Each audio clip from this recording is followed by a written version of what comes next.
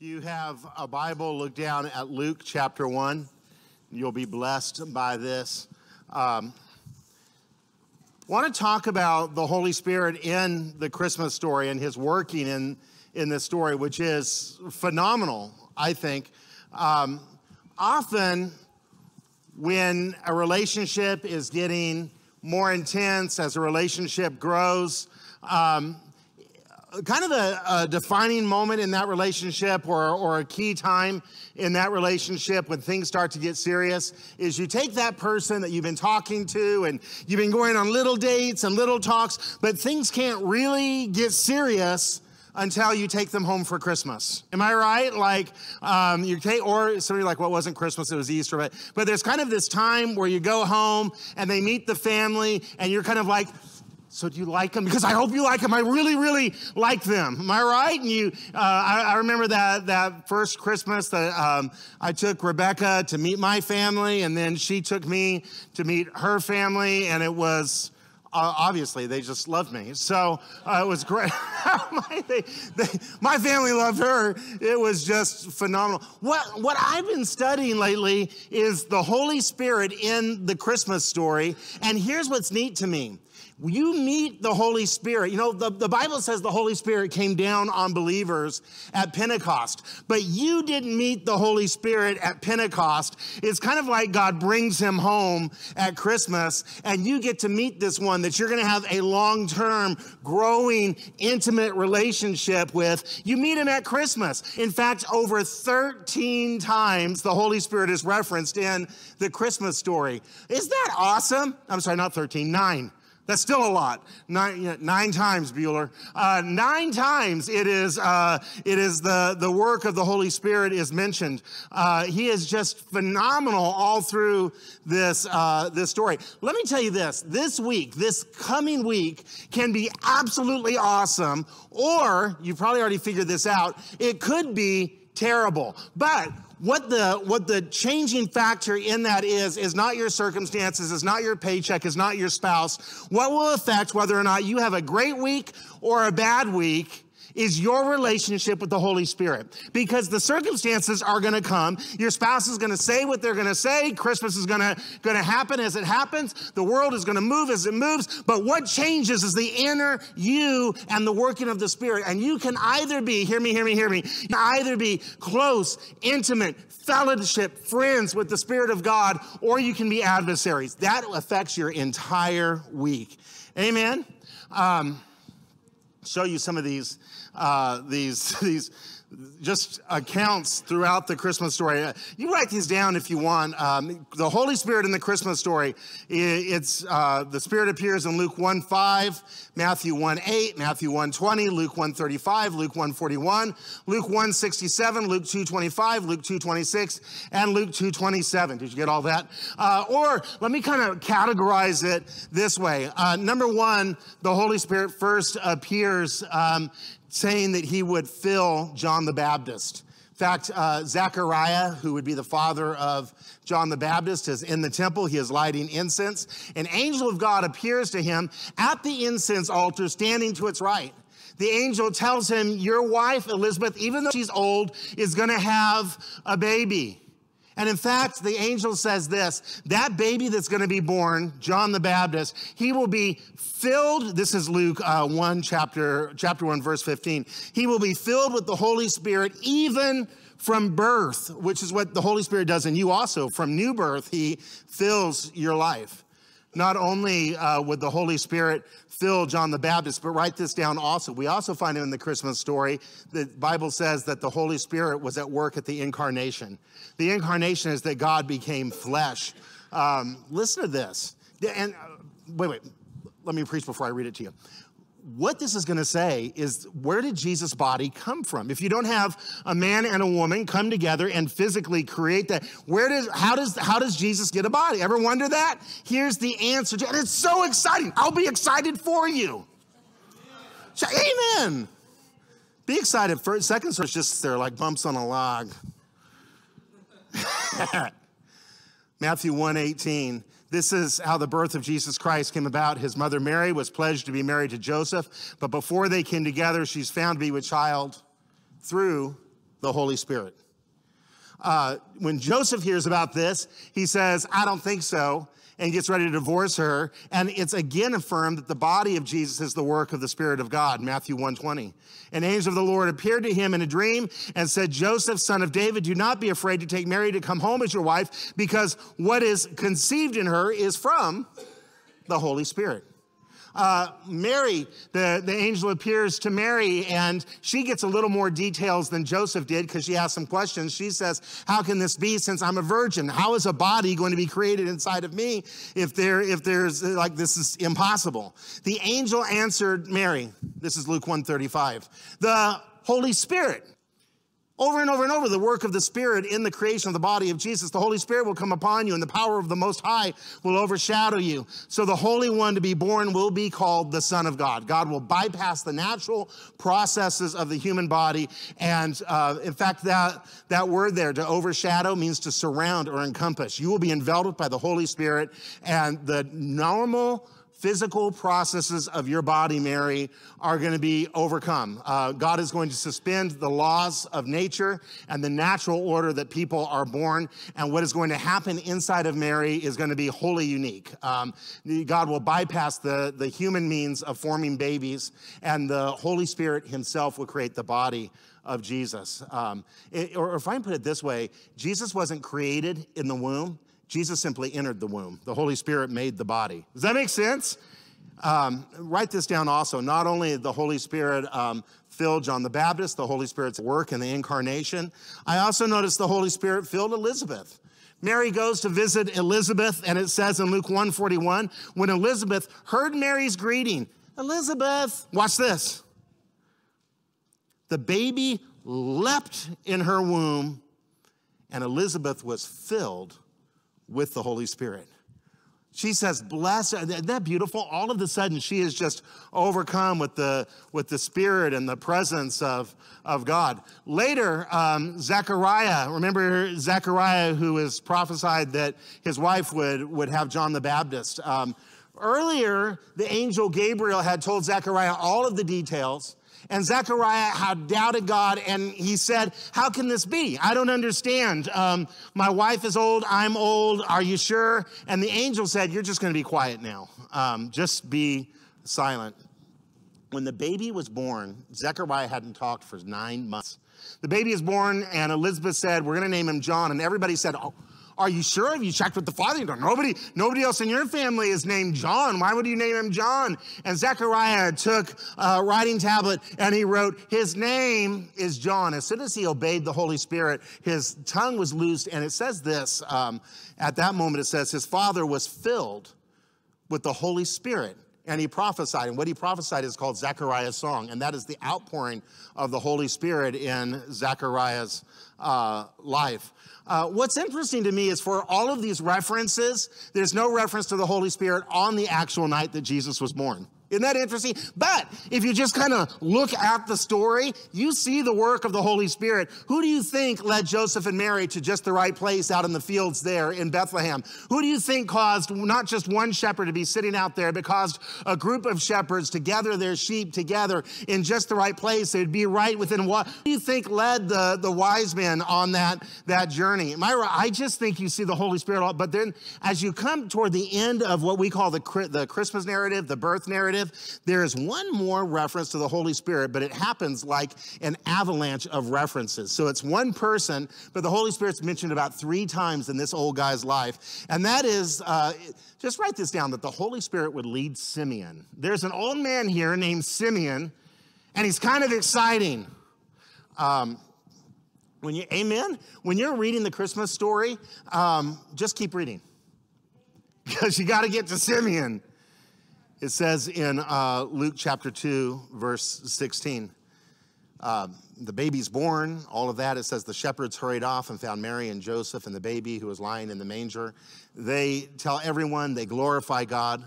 Verse 21, on the 8th day, when the time came to circumcise him, he was named Jesus, the name the angel had given him before he had been conceived, which means Yahweh saves. It is the Hebrew name Joshua, Jesus. verse 22. When the time of the baby's and her purification, according to the law of Moses, had been completed, Joseph and Mary took him to Jerusalem to present him to the Lord. They're going into the temple. Now, look down at verse 25.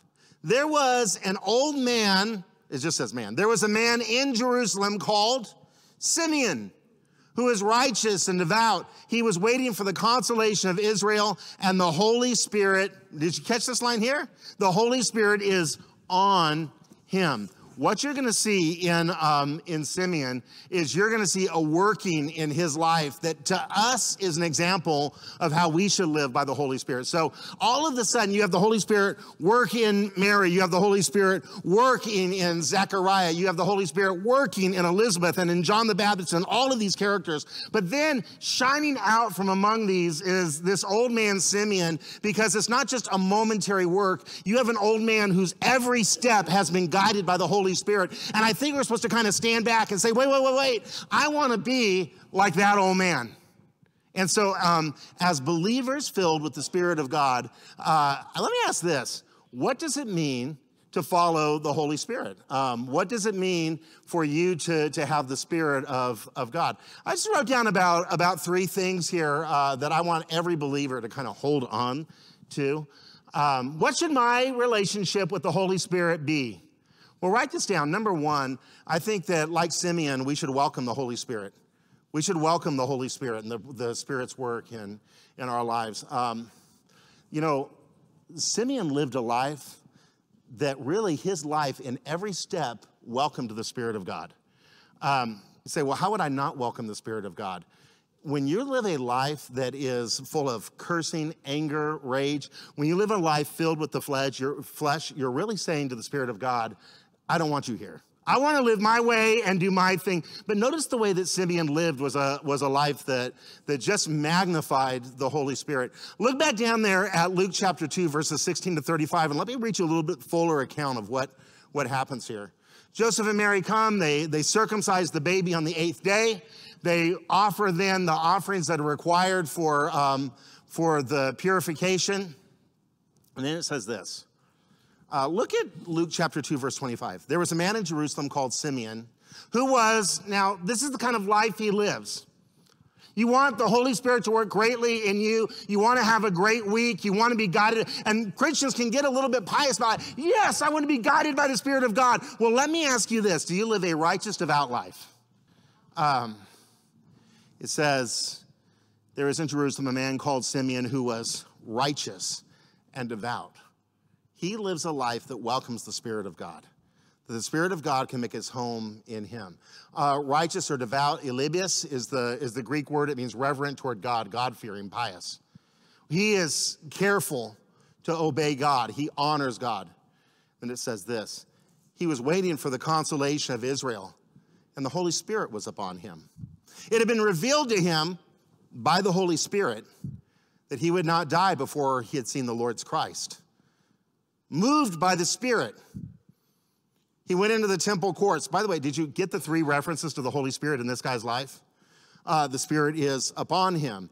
The Holy Spirit has revealed to him he won't die until he sees the Messiah. He's now moved every step into the courts, being led by the Holy Spirit. So it says, when the parents brought the child to do for him, Jesus, what the custom of the law required, Simeon took him in his arms. Now, to be clear, I don't know, Simeon's not the one performing the ceremony. The parents come in, they're carrying the baby, there's already a priest there, and in walks the old prophet. He walks, hey moms, have you ever had somebody after you've had that baby and you've got to kind of, and you watch moms, they wrap their children like still in swaddling clothes. They wrap them. Your kid looks like Randy from the Christmas Story. You know, it's like this, the little kid can't move, can't put his arms down. I mean, you wrap, and after you wrap that kid 20,000 times and mummify them, you put them in that carrier, and then you put the blanket over the carrier, which means this, I just want my child near me, but I don't want you all breathing on them. And what do people do? They come up and they move that thing. You have a baby, and you're like, just go. Well, I don't go nowhere, right? Can you imagine? They're in the temple and they're holding the priest is about to take the baby, and in walks an old man. And this is the Messiah, the Son of God, has been revealed to them by angels that they have custody of the living God in their hands. And an old man just walks in and kidnaps their kid. He walks in and takes the baby in his arms and just starts prophesying. I'm telling you, that's a moment. I wonder if Joseph looked at Mary like, who's the old guy? What? When the parents had brought the child to do for him what the custom of the law required, Simeon took him in his arms. And he just starts praising God. He praised God, saying, Sovereign Lord, as you have promised, now dismiss your servant in peace. For my eyes have seen your salvation. I'm holding in my hands the salvation that one day will go to the cross and bear the sins of the world. And this old man is overcome with the glory of God. My eyes have seen your salvation, which you prepared in the sight of all people. A light for revelation of the Gentiles and the glory for your people Israel. What stood out to me is this old guy just obeys the Holy Spirit everywhere the Holy Spirit sends him. He just goes and does what the Spirit of God wants him to do. Your life will be under the control of something. You're going to be influenced by something. You know, the Bible says if you want to be led by the Spirit, Ephesians 5:18 says, do not be drunk on wine, which leads to debauchery. You know what debauchery is? You watch it every November 10th, right? Which leads to debauchery. Instead, it says, be filled with the Spirit. And it means this: when you are, when you're drunk, you are under the influence of alcohol. The Bible says you cannot be under the influence of other things and the influence of the Holy Spirit. You apply a lot of stuff to that. You cannot be under the influence of rage and under the influence of the Holy Spirit. You cannot be under the influence of pornography and under the influence of the Holy Spirit. You cannot be under the influence of gossip and under the influence of the Holy Spirit. You cannot be cussing and under the influence of vulgarity and under the influence of the Holy Spirit. He says, look, I'm just going to do one thing. I'm going to serve the Lord. And what that means, it doesn't sound great to say, I'm just filled with the Spirit. Because the way we usually picture filled with the Spirit, I'm filled with the Spirit, like, yes. If I were to say to you, do you want to be filled with the Spirit? And you're like, yes, I want to be filled. And the way we picture filled with the Spirit is that you're going to come into church. Now, look, you already bear from the moment of your salvation, the Holy Spirit lives in you, but there are moments that you just feel the Holy Spirit fill you up. Am I right? And the way we picture the filling of the Spirit is you're going to come in church and you're just going to have this awesome, beautiful worship experience. And Holy Spirit's going to flow down on you. And sometimes that happens. But that's not all there is to the filling of the Spirit of God. The filling of the Spirit of God is when you obey Him. To be filled with the Spirit means He gets the final say in every decision. That's what it means to be filled with the Spirit of God. It means that you obey Him. And if I can put it this way, the filling of the Spirit is not just an emotion. An emotion may come with it. The filling of the Holy Spirit is the decision to obey Him every step of the way. And that's what Simeon does, is he just welcomes the Spirit of God. Write this down also. Not only do you want to welcome the Holy Spirit, just write this down with that. Obey the Holy Spirit. Obey the Holy Spirit. Now what Simeon does, everywhere he goes, the Holy Spirit's just leading him along. And he just follows and does what God wants him to do and obeys Him. I'll tell you a secret about God. God is going to give you assignments and ask you to do things. And one of the ways you know they're from God is they're going to scare you to death. Am I right? Every God-sized assignment is bigger than you. And here's what God does. God takes His Holy Spirit and He puts His Holy Spirit in you that you're going to welcome and you're going to obey. And that Holy Spirit now lives in you, and He's going to give you spiritual gifts to carry out the assignment He gives you. But here's what, I think we get this completely backward in Christianity. So here's Christianity today. We go, what I got to do is I got to find my spiritual gift. Got it backward. Find the assignment, then look for the gift. And here's why. Sometimes God doesn't give you the gift you need to have until you say yes to the assignment He's already given you. That's called walking by faith. Look, it's walking by sight to say, I have this gift, therefore I'll go do this thing. Usually what happens is God tells you to go do something. You go, I can't do that. And God goes, I know you're going to have to depend on me and on the gifting of the Spirit. And I'll empower you to teach Sunday school. I'll empower you to preach. I'll empower you to be a missionary. I'll empower you to go out. I'll empower you to do these things that you think on your own, I could never do that. God says, you're right. You could never do that, but I can do that because I'm God and I'm in you. I just put it, did I say it this way already? Look for the calling before you look for the gifting. Does that make sense? Because we're going, God, what's my gift? What's my gift? What's my gift? Instead, just ask God, God, what do you want? What do you want? What do you want? I think the Christian life is one of getting to know the Spirit of God that already lives in you, already walks beside you. Go into youth building, and we have wonderful youth leaders.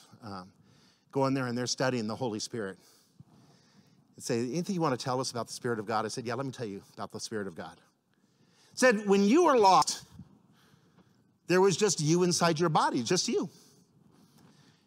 And now it kind of gets quiet in the youth room. They're like, where's he going with this? You're right, me is inside my body. Very good. I said, yeah, really. It was just you in your body. So let me tell you about when you got saved. When you got saved, God took his Spirit. God is Spirit. Now, I can't take my spirit out of me and put my spirit inside of you, and you can't take your spirit out of you and put it inside of me. Your spirit's slightly stuck inside your body. Am I right? Until you die, your spirit is set free from the body, but temporarily right now, we live in the body. Now, here's the awesome thing. God is not stuck inside a body. God is spirit. And so God takes his Spirit when you got saved, and there was just lonely little you inside your body. You already feel lonely, don't you? And everywhere you went alone. And everything you did alone. And then God put his Holy Spirit inside of you. And all of a sudden, there wasn't just you inside of you. There was you and the Holy Spirit inside of you. And all of a sudden, you smile. This is what I said to the teenagers. I said, you guys got a roommate. And living in your body now, everywhere you go, you're taking come on, Holy Spirit. In fact, usually it's the Holy Spirit saying to you, come on. And you can feel the Holy Spirit inside of you. And what your life is about as a Christian is getting to know that Spirit of God that lives inside of you. Because there's that other Spirit. I'm going to tell you guys, you can feel the Spirit talking to you. Am I right? You can feel the Spirit when he objects to something. You can feel the Spirit when he's grieved. You can feel the Spirit when he's hurt. I think that's I know that's doctrine. I think that's doctrine that's exciting. I mean, if that doesn't excite you, the Holy Spirit literally came down at Pentecost in fire. So that's doctrine on fire. Exciting. Saw a documentary. I don't remember who, I don't know. There's so many streaming services, I lost track of who shows what. But it was called Worst Roommate Ever. Did you see Worst Roommate Ever? Don't bother. But I thought, nobody saw this? Oh, this is great. Apparently it bombed. I thought it was going to be about like hoarders, like, oh, I invited this guy or this lady to move in, and wow, were they ever a hoarder? That's not what it was. It wasn't like they were hoarders or kind of messy or stunk up the fridge.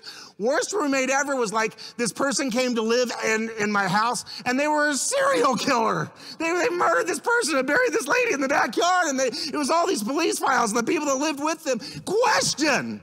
If the Holy Spirit lives in you, I think a wonderful question is this: what kind of a presence lives in me? If you've got a roommate, it's the worst roommate ever. Hear me, it's not the worst roommate ever. What you got when the Holy Spirit moved into you is you got the best roommate ever. Sitting there just taking notes, and I'm looking at the Christmas story. I'm like, wow. If I kind of look at the Christmas story and I study the Holy Spirit, I start to see the personality of the Holy Spirit in the Christmas story. Am I right? So looking at the angels, and they come down, and they say, they're talking about joy, and I wrote down, that's part of the personality of the Holy Spirit. I thought, that's joy. And I thought about the Holy Spirit creating the body of Jesus with so much love, and I wrote down love. And I looked at those angels again, and they say, peace on earth, and I wrote down peace. I thought, now if I really keep looking, I'm going to find the personality of the Spirit of God. And after a while, it's like the Holy Spirit just goes, boom, hits you on the head. Ow. What? Let's look at the list. love, joy, peace, patience, kindness. And here's what I realized. Hey, listen, I wrote an entire sermon to tell you this. The personality of the Holy Spirit is the fruit of the Spirit. You're not excited by that because you didn't live with that for 2 months waiting to say it. You're just like, yep. But it was revolutionary to me. I'm just kind of going through the Christmas story and I'm noticing love, joy, peace, patience. And suddenly I realized all this time I've gone this far in ministry and this far in life and not fully understood that the fruit of the Spirit that's supposed to be produced in me is the very presence and personality of the Spirit of God. When the Spirit of God moves into me and I obey the Spirit of God, what kind of a roommate did I get? Not the worst roommate ever. I got a roommate of total love. I got a roommate of total peace. I got a roommate that overflows with what, and the reason you produce the fruit of the Spirit is because that's the personality of He who's in you, and He's changing you to be like Him. Well, what am I like? You're gonna be more loving, you're gonna be more kind. Smile, you are going to be more patient. And you're gonna be nicer too to your kids, teachers, right? Write this down. Not only do you welcome the Holy Spirit and you obey the Holy Spirit, but number 3, what you've got to do is you got to follow the Holy Spirit. That's what Simeon does. You want a relationship with the Holy Spirit, you welcome Him, you obey Him. But I think Simeon was directed by the Holy Spirit moment by moment. And it was just the big things. And a lot of times we're like, God, you tell me what you want me to do, and I'll just go take. God's like, no, I'm going to direct you every step of the way. And the reason God doesn't always show us the big picture is we take shortcuts. So God just goes, take this step. Where are we going, God? No. Walk there. Now what? Walk there. Could you tell me where no. Just keep walking. Just follow me step by step. Simeon, we're going to the temple today. Okay. Go over there. Okay. Take that baby. Are you crazy? You know they got temple guards and CPS and all kinds of stuff. Lord. Look down there at verse 27. Moved by the Spirit, he went to the temple courts. Simeon, God didn't tell him ahead of time, just today. Hey, Simeon, we're going to the temple today. Okay. Go on into that court there. Oh, okay. Jesus said in John 16:13, he said, when the Spirit of truth comes, he will guide you. That's what the Holy Spirit does, is he guides you every day. He enters the temple courts and he takes that baby. I love what he prays. He says, my eyes have seen your salvation. I'm holding it right. That's what the Holy Spirit does, is he just opens your eyes to stuff you never saw before. I love the way that every step Simeon took was in concert with the Holy Spirit. Isn't that great? Everywhere he went, God was leading. I'll tell you this. I think every person who's been filled with the Spirit of God, you've been saved, God fills you with his presence. All of you can think of times God clearly guided you outside your own thinking or understanding. You can think back to times that God told you to do something.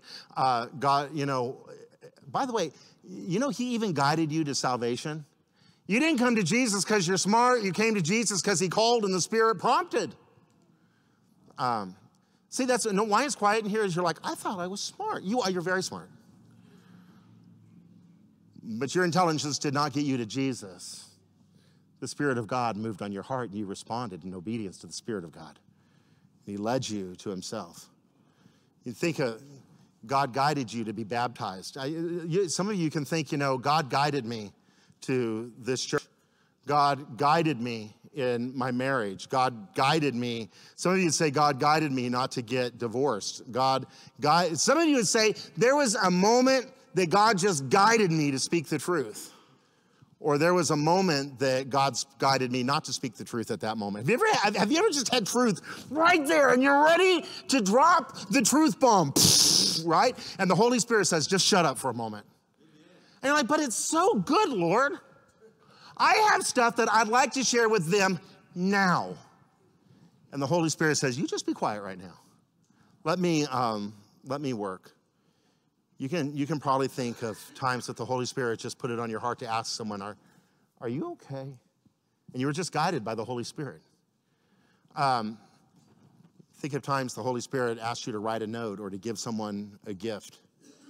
The Holy Spirit working in you, guiding you. As you read the Bible, he's going to be bringing verses to mind and thoughts to mind. He's going to deeply lead your heart. As awesome as it sounds, by the way, to follow the Holy Spirit, can I tell you, this isn't on your notes, but just write this down on something. What it means to follow the Holy Spirit, to obey the Holy Spirit, to welcome the Holy Spirit, it means you're going to be interrupted a lot. Everybody doing something great for God was doing something else when God came. They were already busy. And here's going to be your temptation. Hey, Mary was planning a wedding. Am I right? Joseph was planning everybody that God speaks to is already busy. When God comes to you and starts wanting you to do stuff, your natural answer is, excuse me, hold on. Wait till I'm out at 29 Palms. I'm busy right now. You think you're busy in 29 Palms in the middle of nowhere? Wait till you get there.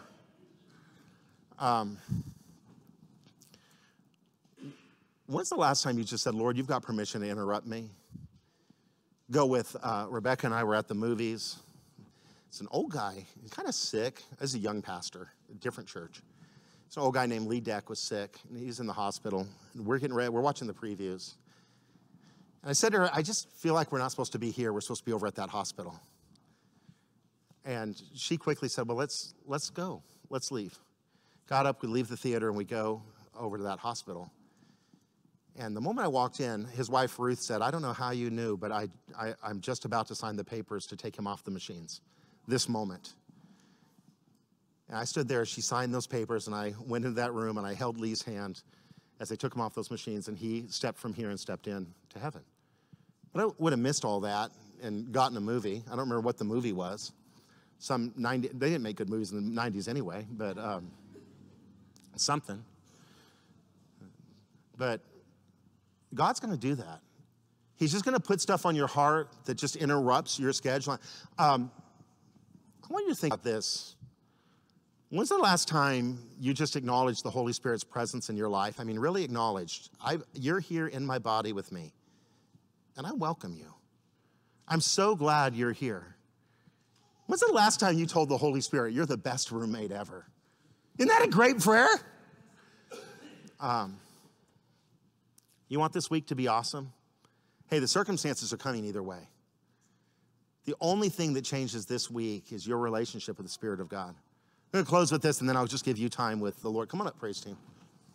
Go to the store, and I hate going to the store. I used to sit in the car. This is just my wicked me. I used to sit in the car and just wait for Rebecca while she was in the store. But she won't go anymore. So I'm in the store as I'm going in on what's usually a chore. I do not like going through any store. Get my card, I'm headed in. And my friend John is getting off work. He says, hey, what you doing? I'm going to your store, John. And John goes, I'll go with you. And we just start walking through the store, and we're laughing and joking the way that only John can joke. And all of a sudden, this trip that's usually drudgery is wonderful. And he does all these little insider things, like I start to throw some of the cards. No, don't get that. Get this over here. Look, it's behind this over here. Look, get this. This is cheaper. It's the same thing. It's great. We're going through there. I'm saving money. I'm happy. I'm singing jingle bells. World is better. You know why? Same circumstances, same stores, same prices. Well, not quite same prices because I'm with John, but same everything except one thing. When the company's good, the circumstances are different. You already see it, don't you? You're going to walk into this week, and some of you are walking into this week like a guy walking into a store that doesn't really want to go. And you're going to hit Monday morning like, let's get my cart and go. Or you can recognize this at this very moment.